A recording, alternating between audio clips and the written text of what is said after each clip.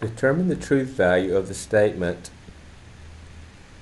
the negation of P and Q implies the negation of P, if we know that P is true and Q is false.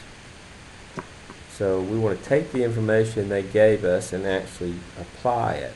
So into that expression, that logical statement, since I know that P is true, I'll plug T in place of P, and since I know Q is false, I'll plug F in for a Q. Once you do that, look at the AND inside the parentheses. We know that for AND, it's only true if they're both true, so true and false would be false. If you look at the next line, you've got a not false, which we know is true, and a not true, which we know is false. So we end up with the implication true implies false.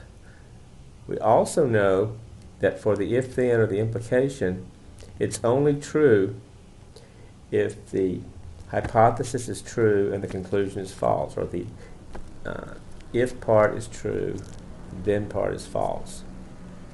And since that's the case here, we get false. So that original logical statement is false if P is true and Q is false.